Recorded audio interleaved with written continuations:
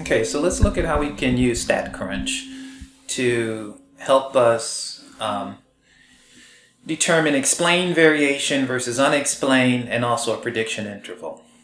So here we are inside of StatLab, and what we have is court income versus justice salary. I want to explore this to see if there's some, if we can predict for a given income what the salary would be for a particular justice, or for a particular justice. So if I say let's open this up in StatCrunch, we'll get court income, and that court income, right, and the units that we're looking at is in thousands, and for a justice, and then to predict the salary, those would also be in thousands. So for one particular court, if the court income was $69,000, the justice salary was $26,000. If the court income was $31,000, the justice's salary was $22,000. So let's look at this right here. Look at the linear regression model. And the x variable is court income, the y variable is justice salary. We're not going to do a hypothesis test, so we're not concerned about that or this particular confidence interval for an x or a y value. What we're going to do is predict a y for a given x.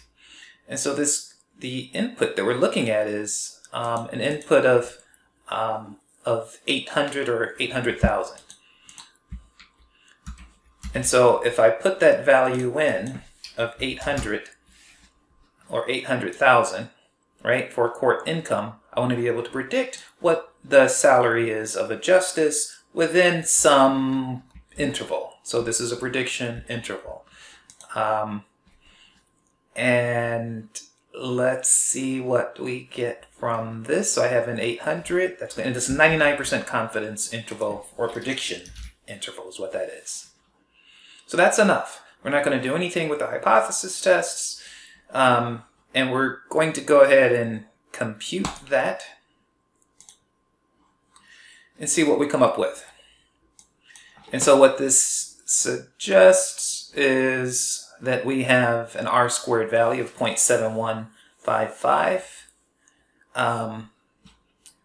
And we can see that the explained variation from our model is at 2982, and the unexplained is 1185, and the total is 4168. So if you take the explained 2982.5 and divide it by the 4168, you'll get your R-squared value, right? So that says it's about 71. So let's say that that's on the order of 3,000. That's on the order of 4,000.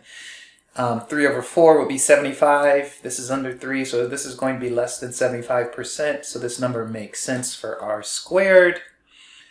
And then for a predicted value of x, we're expecting a salary, right, for a court income of 800,000. The salary that we would predict is somewhere between 7 and 105, between 7,000 and 105,000. So it's a 99% confidence interval, and quite often with a high confidence, you're going to have a wide interval. And so that's what we're looking at. And now let's compare that to what we see here. Find the explained variation.